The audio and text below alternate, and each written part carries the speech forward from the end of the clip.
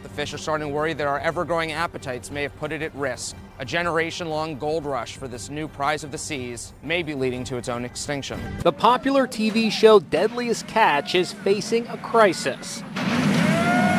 Their crab traps that normally come in loaded with snow crab and king crab are coming up empty this year. The small town of Tapiti, Japan, made global headlines after a 2010 Academy Award-winning documentary film, The Cove, highlighted Japan's little-known dolphin hunting industry.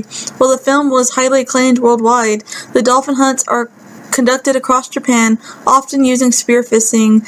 This town is particularly notorious because hunters here usually catch entire pods, leaving no chance for families to recover and causing a devastating impact on dolphin populations. The decline of global whale populations, the blue whale populations have declined dramatically due to unregulated illegal commercial whaling, putting them at risk of extinction.